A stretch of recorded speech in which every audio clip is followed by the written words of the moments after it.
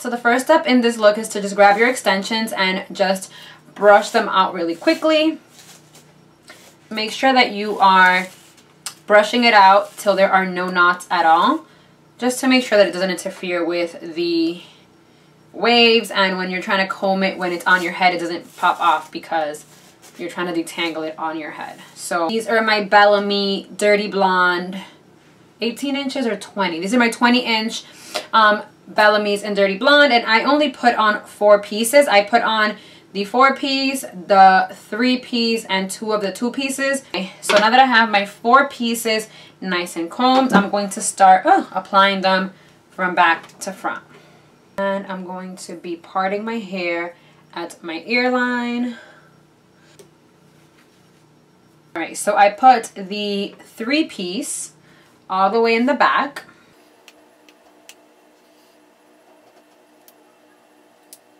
And then I part it just a little bit higher, not too high, because you don't want it to show through your hair, like the track.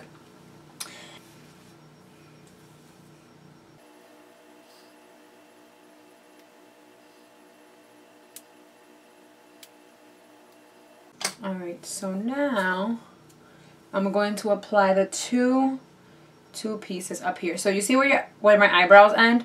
That's where I'm going to just circle around my head and do that.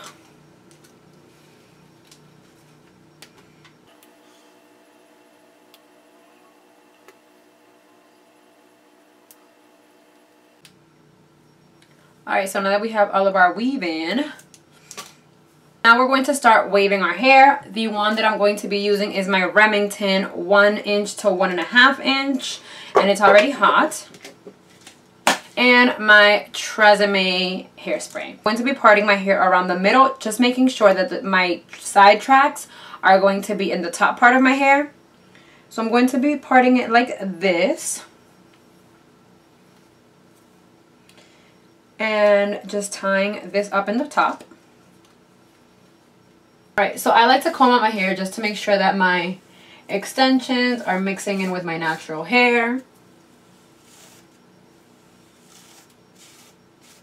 So for this piece of hair, to create the effect of the wave, you want to place your wand halfway down, not too close to your roots, just halfway down, and then you want to twist the hair like this, just once around the wand, and make sure that your ends are not touching the wand, because when your ends are touching the wand, that creates more of a curl, not a wave. So you want to make sure that you're doing it like this, just in the middle of your hair. And pull that back. And for this, I'm grabbing big sections of hair so that the look looks a little bit more effortless. And depending on the length of your hair, you want to wrap it more or less. So like this, remember, leave a good, what is this, like 2 inches of hair at the bottom.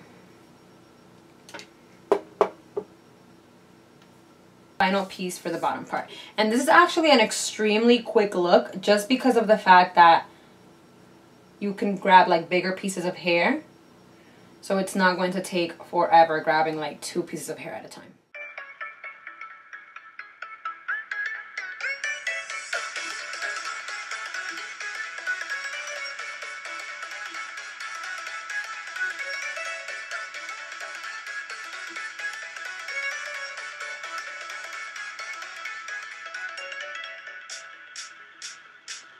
Alright, so now that we're done with the bottom half of our hair, you see how it looks a little bit odd right now because the ends are very straight and the middle is really curly and then the top is not. So that looks odd in the beginning, but once you're done with the look, you'll see how it's all going to come together. Alright, so now for the top part of my hair, I'm going to split this top section in half, and then I'll just do one at a time. So I'm going to start from back to front, because obviously in the back area you can grab bigger pieces, and as you get to the front you have to grab smaller pieces.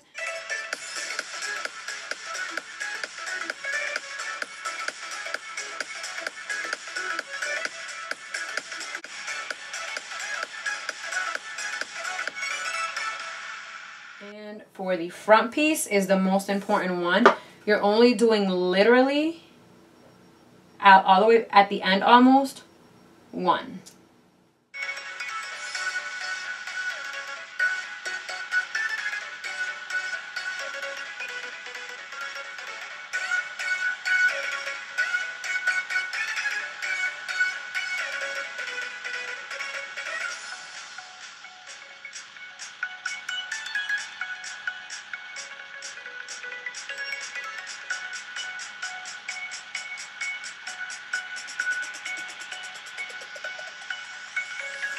Now that we're done with the curling part of the hair, the first thing I'm going to do is put on a little bit of hairspray just to lock the curls, the waves, and make sure that they're not going to come out.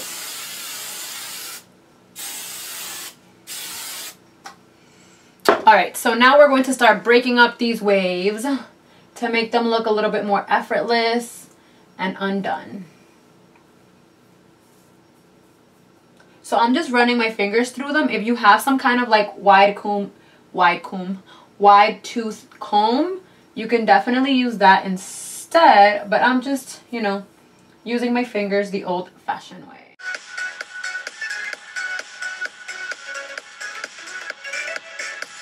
Alright, so now you're going to grab little random pieces of hair up here and just kind of curl them in opposite directions just to have a little bit of texture in your hair. So I'm going to curl this one going back. And then I'm going to grab another random piece of hair and curl it going forward. And you're just going to do that throughout your head.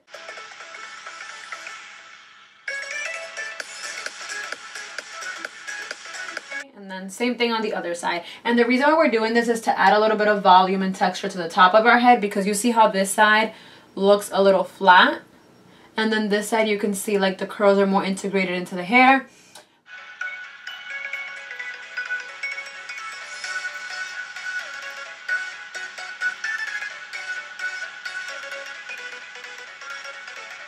So now that we're done, we're going to loosen up those top waves a little bit by pulling on them, just so the hair can kind of like break apart and not stick all together like an actual curl.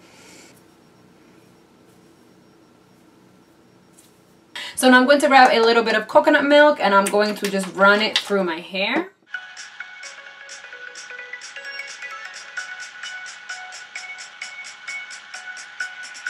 So this is my final result for my Khloe Kardashian waves. This is a closer look at the hair. You see how it's all effortless looking waves. It's not too curly. Some of them go in different directions. The bottom is a little bit straight. And here is the same on the other side.